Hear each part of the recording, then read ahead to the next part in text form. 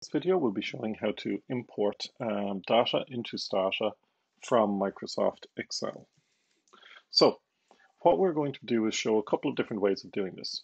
The first way is we're going to show how to do it using drop-down commands. So if we want a data set here, for instance, Introduction to Econometrics, the student sheet, we want to simply just go, and bear in mind that I'm using a Mac operating system here, so this might look slightly different on a Windows PC, but the general command structure and everything is the exact same.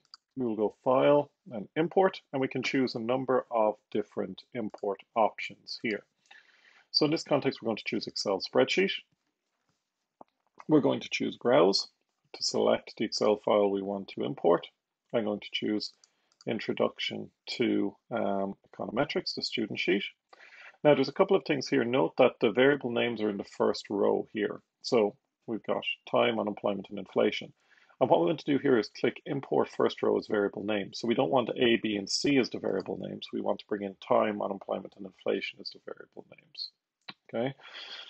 There's a number of other options, such as variable case we can preserve and so on, but we're just going to simply select OK. And this will import our data into Stata. So we'll see on the right-hand side the variables have been imported. So we've got variable names, time, unemployment, inflation. And what we can also do is we can click on the data editor up here or the data viewer here. And that will bring up the data and we can actually look at it and see it here. So that's the first way in terms of importing the data into Stata. The second way is we can actually use command prompts. So we can actually write into the command window where we want to import the data from. Now, when we use the drop-down menu, we're actually given the written command as well. So here we're given import Excel, the location of the file. We're told it's in sheet 1. So note that there's a number of sheets. So we're taking it from sheet 1. And first row, which is the first row, is to go in as the variable names. Now, we could type that into our command window. One of the issues we face here is typing this long location line every time. So saying that it's in users, Justin Dorn, and desktop.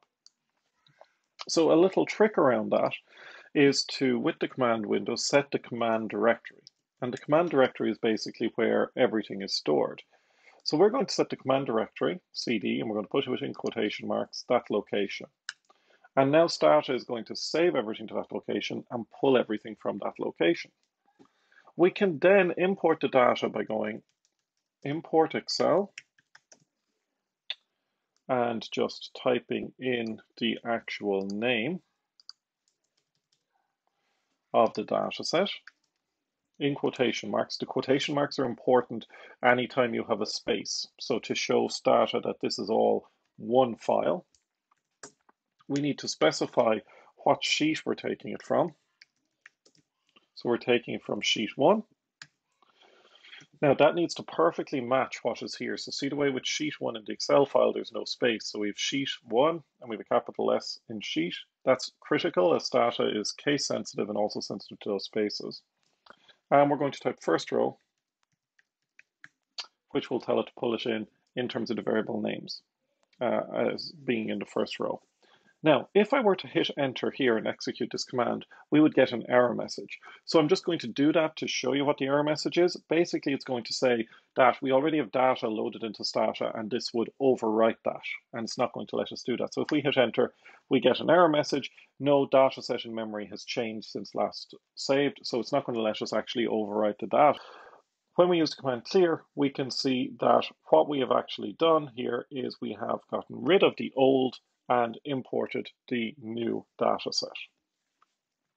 Now, what is very useful with Stata is we can open what's called the do file editor here, and this is basically a way of saving all the commands we have actually implemented.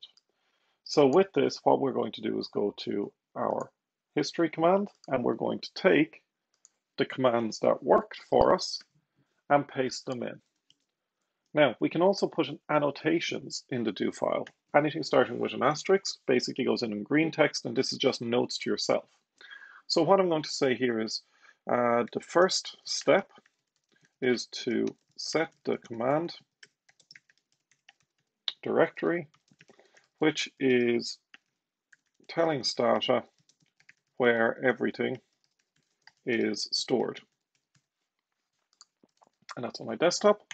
And then the second command is, this is the command to import data from Excel into Stata.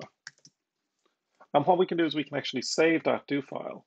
And the next time we want to run this, we can simply highlight what we want to run and click do.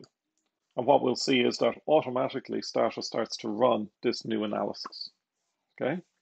So do files are very handy because they let you pick up exactly where you left off, and they let you replicate from a raw data set everything that you have already done. So I'd highly recommend using them rather than simply just relying on going through the drop-down menu the whole time.